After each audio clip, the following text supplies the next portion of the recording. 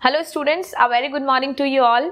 Last class में हमने transcription complete कर लिया था और ट्रांसक्रिप्शन एक बहुत ही इंपॉर्टेंट टॉपिक है हमारे सीबीएसई स्टूडेंट्स के लिए भी और साथ साथ हमारे 12th बिहार बोर्ड के स्टूडेंट्स के लिए भी। उसमें आपको टी-आर-एन-ए का स्ट्रक्चर भी बताया गया है जो आपको बहुत ही अच्छे से पढ़ लेना है क्योंकि वो एग्जाम रिलेटेड क्वेश्चंस काफी बार पूछा गया है एग्जाम में।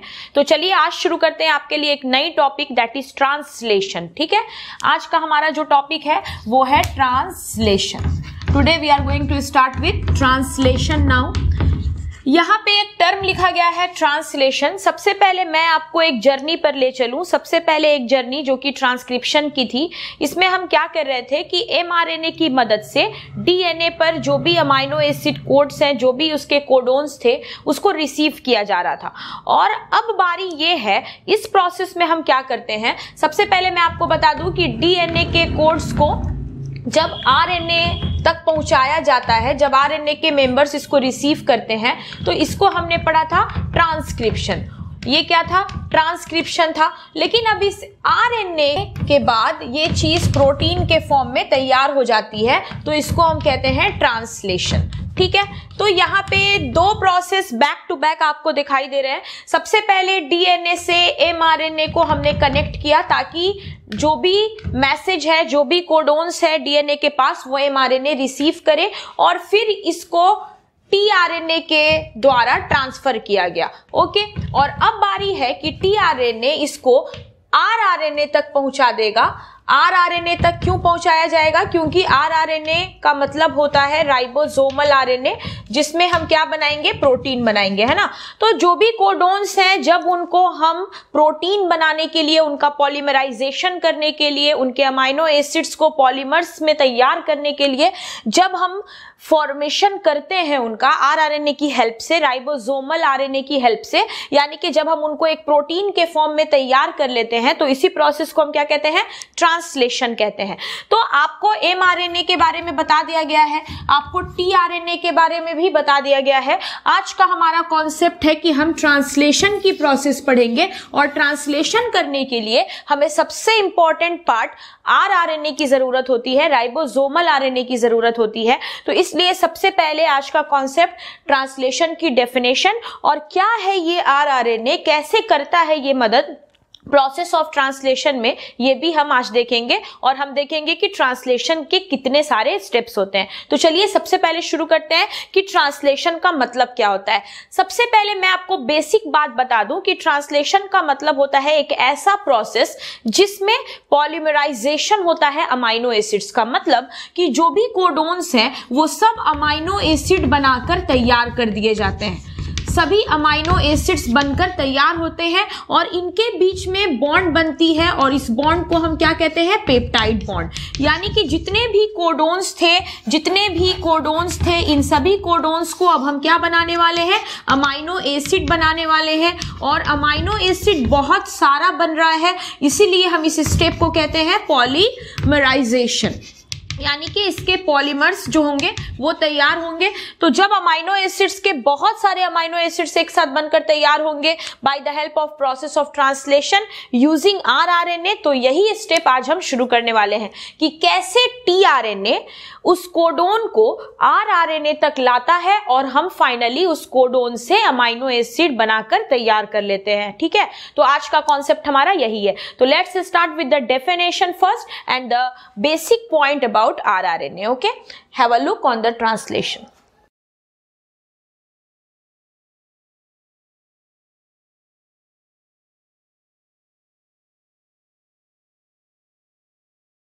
Okay students, now we are going to start with the definition part of translation.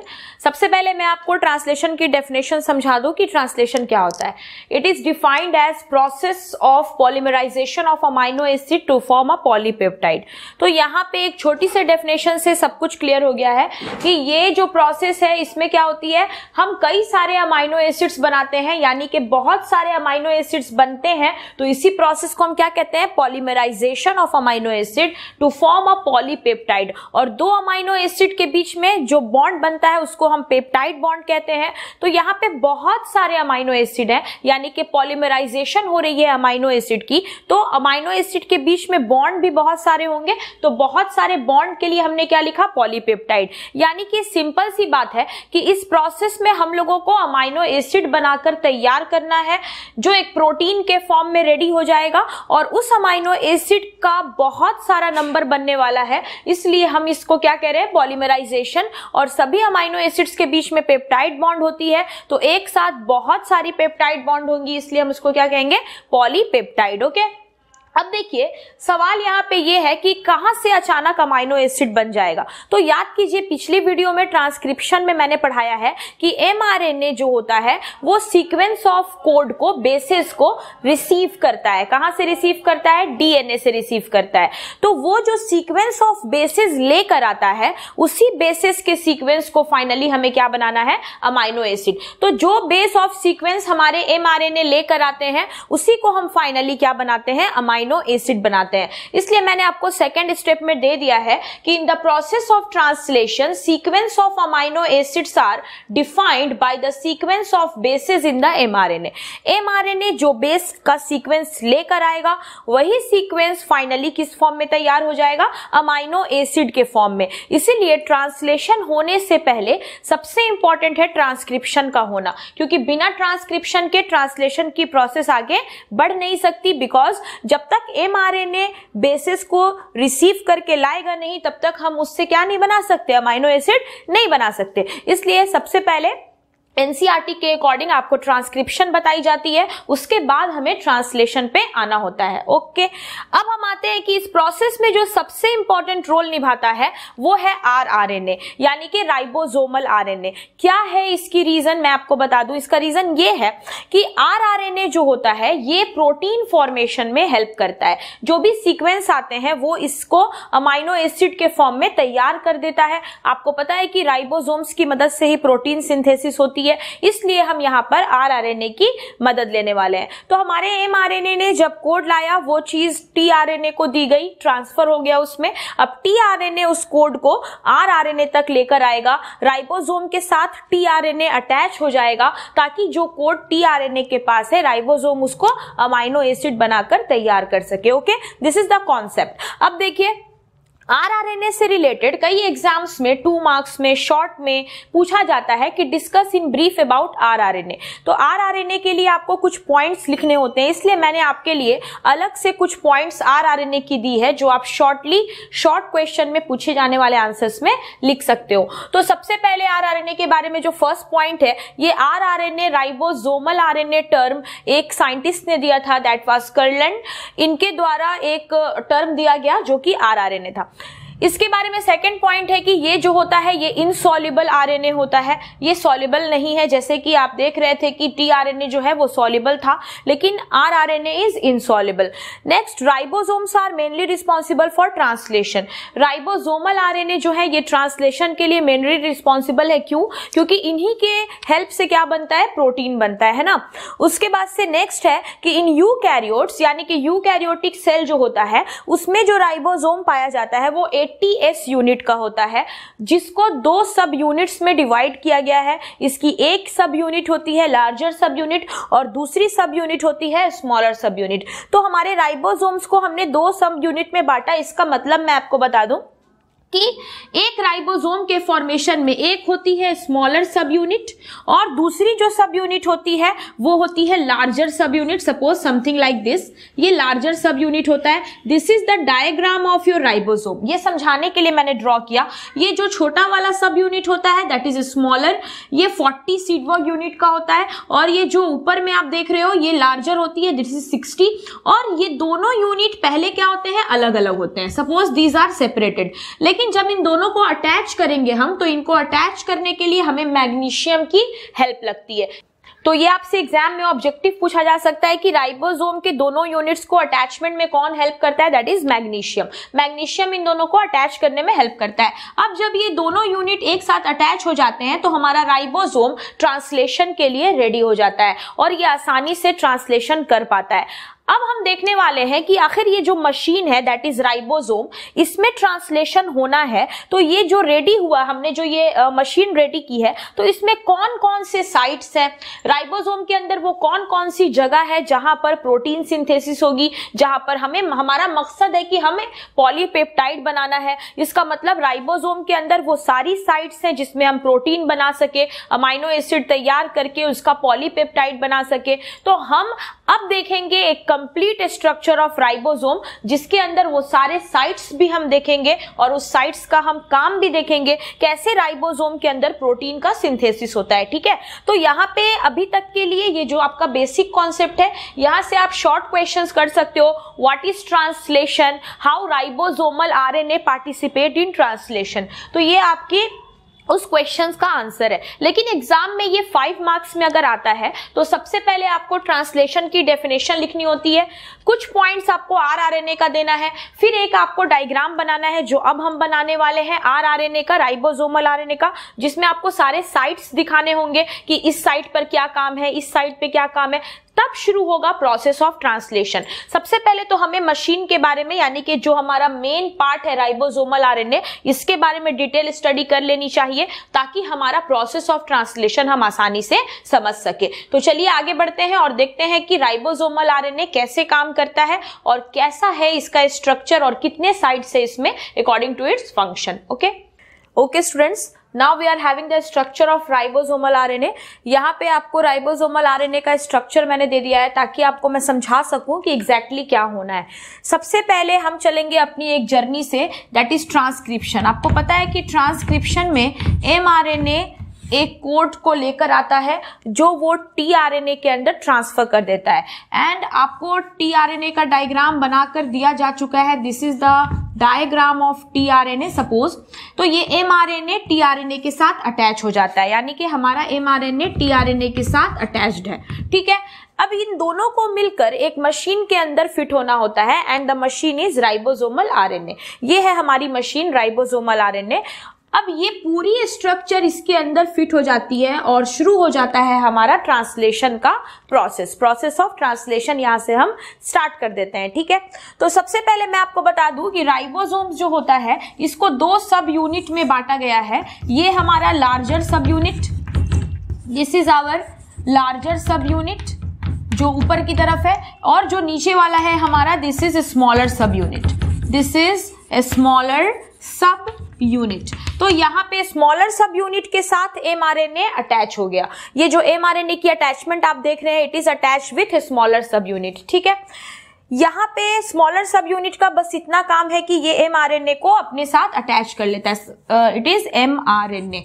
ठीक है, ये यहाँ पे इसको अटैच करता है। अब आपको पता है कि mRNA हमेशा ज्वाइंट है tRNA के साथ, मतलब ऊपर में कहीं ना कहीं tRNA भी होगा। तो इसको पहले समझने से पहले आप इस 3 साइट्स के बारे में समझ लें। सबसे पहले राइबोसोम के लार्जर सब यूनिट में 3 साइट्स बनी होती हैं। इसमें सबसे पहला साइट है ए site. A site is known as acceptor site, इसको हम कहते हैं एक्सेप्टर साइट। ठीक है, उसके बाद बारी आती है पी साइट की। तो हमारा ये जो पी साइट है, this is number 2, this is number 1 and this is number 3। तो जब हम नंबर 2 की बात करते हैं तो इसका फुल फॉर्म होता है peptidyl site, it is known as peptidyl site, यानी कि यहाँ पे पेप्टाइड बॉन्ड बननी शुरू हो जाती है। और नंबर 3 जो है हमारा ई site, it is known as exit site, इसको हम कहते हैं एग्जिट साइट, यानी कि यहाँ पे अमाइनो एसिड्स के बीच में पेप्टाइड बॉन्ड बनेगा, दैट इज पी साइट। और एक बार जैसे जैसे पेप्टाइड बॉन्ड बनता जाता है, पॉलीपेप्टाइड्स होता जाता है, वो ई साइट से बाहर रिलीज होता है, बाहर की ओर निकल जाता है। और ये है हमारा एक्सेप्टर साइट। इसी साइट में राइबोसोम्स जो होते हैं वो प्रोटीन की सिंथेसिस करते हैं, यानी कि जो भी बेस सीक्वेंस रिसीव होगा उस बेस सीक्वेंस को इसी साइट पर अमाइनो एसिड के फॉर्म में तैयार किया जाएगा। यही वो साइट है ए साइट जहां पर हमें अमाइनो एसिड फॉर्मेशन करके दी जाती है और अमाइनो एसिड बनने के बाद पी साइट पे ट्रांसफर होता है। पी साइट से बाद वो फिर ई साइट की ओर चला जाता है। जब हम डिटेल में पढ़ेंगे प्रोसेस ऑफ ट्रांसलेशन तो इसके बारे में हमें आइडियाज मिलेगा।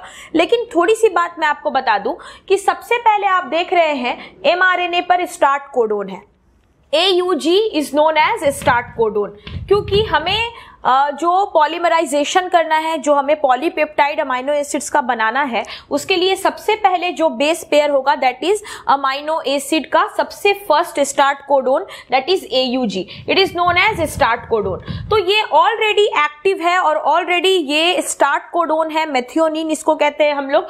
तो ये सबसे पहले आकर अटैच रहता है ऑन द पी साइड। तो जिस tRNA के साथ इसको लाया जाएगा that tRNA which will take this is present on P side। ये कहां पे प्रेजेंट रहेगा? ये प्रेजेंट है आपके P साइड पे। देख सकते हैं आप कि जिस tRNA में हमने स्टार्ट कोडोन को लिया है वो ऑलरेडी हमारे P साइट पर प्रेजेंट है, यानी कि यहाँ पे हमारा अमाइनो एसिड 1 बनकर रेडी है। ये हमारा अमाइनो एसिड 1 बना हुआ है ऑलरेडी जो P साइट पर है। तो आप ये सोच रहे होंगे कि सबसे पहले तो ये साइट पे आना चाहिए, इस पे क्यों नहीं आया? इसलिए नहीं आया क्योंकि हमारा जो फर्स्ट कोडोन है इट इज स्टार्ट कोडोन, ये ऑलरेडी स्टार्टेड है, it is methionine, it is a synthesized amino acid, इसलिए हमें इसको फिर से सिंथेसाइज करने की जरूरत नहीं है और उसको हम आसानी से P साइट पर ही रखते हैं। ये इस साइट पे होता है। और ये जो दूसरा कोड आप देख रहे हैं दैट इज CGU, ये सबसे पहले जाएगा A साइट पर because it is not start codon, start codon आपका AUG ही होता है। तो इसके बाद इसकी बारी है और इसका जो tRNA होगा, suppose the tRNA inside which it is packed, ये जो tRNA है ये tRNA आपका प्रेजेंट होता है A साइट पे, ठीक है। अब ये CGU जो है वो A साइट पर हमारे प्रेजेंट है। तो आप देख सकते हैं कि अमाइनो एसिड 1 यहां बन रहा है। अब इस कोड को भी हमें क्या बनाना है? अमाइनो एसिड बनाना है। तो इस साइड पर हमारी तैयार हो जाएगी अमाइनो एसिड 2, यानी कि वी कैन राइट AA2। तो अमाइनो एसिड 1 और अमाइनो एसिड 2 जब ये दोनों रेडी हो जाएंगे तो इनके बीच में बॉन्ड बन जाता है and the bond is known as peptide bond. इसी बॉन्ड को हम क्या बोलेंगे? पेप्टाइड बॉन्ड बोलेंगे। आपको डिटेल में जब पढ़ाया जाएगा प्रोसेस तो मैं आपको ये भी बताऊंगी कि how the formation of bond takes place, कैसे बनता है दो अमाइनो एसिड के बीच में बॉन्ड। तो वो बॉन्ड की फॉर्मेशन भी आपको सिखाई जाएगी कि how we synthesise the bond. तो इन दोनों के बीच में एक बॉन्ड बन जाती है और ये बॉन्ड से ये दोनों आपस में होते हैं कनेक्ट। तो इस तरह से हमारा एक अमाइनो एसिड दूसरे के साथ कनेक्ट हो जाता है पी साइड पे और ये शिफ्ट होते हैं। Amino acid 1 will shift to E site. अब आप देख सकते हैं ये ई साइट पे शिफ्ट होगा, amino acid 2 will come to this और फिर ये जगह खाली हो जाएगी, स्पेस खाली हो जाएगा, तब जाकर ये तीसरा जो बेस सीक्वेंस है वो फिर से ए साइट पर आ जाएगा। 1 बाय 1 करके इनके बीच में अमाइनो एसिड, जो भी अमाइनो एसिड्स है इनके बीच में पेप्टाइड बॉन्ड बनता जाएगा और वो ई साइट से बाहर की ओर रिलीज कर दिए जाते हैं और इस तरह से हमारा प्रोसेस ऑफ ट्रांसलेशन पूरा हो जाएगा। तो आज की क्लास में आपको सिर्फ 2 चीजें बताई गई हैं कि आपका अमाइनो एसिड कोड जो बनाता है राइबोसोमल आरएनए वो किस तरह का स्ट्रक्चर है, राइबोसोमल आरएनए में कितने सारे साइट्स हैं और हमारा ट्रांसलेशन प्रोसेस क्या कहलाता है। तो आपने एक मॉडल देख लिया है कि इस तरह से प्रोसेस होने वाला है। कल के क्लास में यानी कि हमारे नेक्स्ट वीडियो में आपको ये बताया जाएगा कि ट्रांसलेशन की प्रोसेस शुरू कैसे होती है। तो आज ट्रांसलेशन के कंप्लीट टॉपिक में से आपने 3 मार्क्स का काम किया, जिसमें 1 मार्क्स आपके ट्रांसलेशन के डेफिनेशन पे है और 2 मार्क्स आपके इस राइबोसोमल आरएनए के स्ट्रक्चर पे है। बाकी के जो 2 मार्क्स हैं वो आपको प्रोसेस पे दिए जाते हैं, how we will start the process of translation, that we will see later on in the next video. So dear students, आप इसको बेहतरीन तरीके से समझिए और जितना हो सकता है आप हमसे सवाल कर सकते हैं। आप अपने क्वेश्चंस में कमेंट सेक्शन में भेजिए और आपको सारे रिप्लाईज किए जाएंगे। जो भी आपके डाउट्स होते हैं वो आप सब पढ़ सकते हैं, सब पूछ सकते हैं हमसे, कोई प्रॉब्लम नहीं है। और इस तरह से आपका कॉन्सेप्ट भी क्लियर हो जाता है और साथ साथ आपका एग्जाम नजदीक है तो एक रिवीजन भी आपकी बहुत आसानी से हो जाएगी। ओके, तो मिलते हैं फिर अगले वीडियो में। Next video will be the process of translation. Till then please take care, have a safe day, thank you.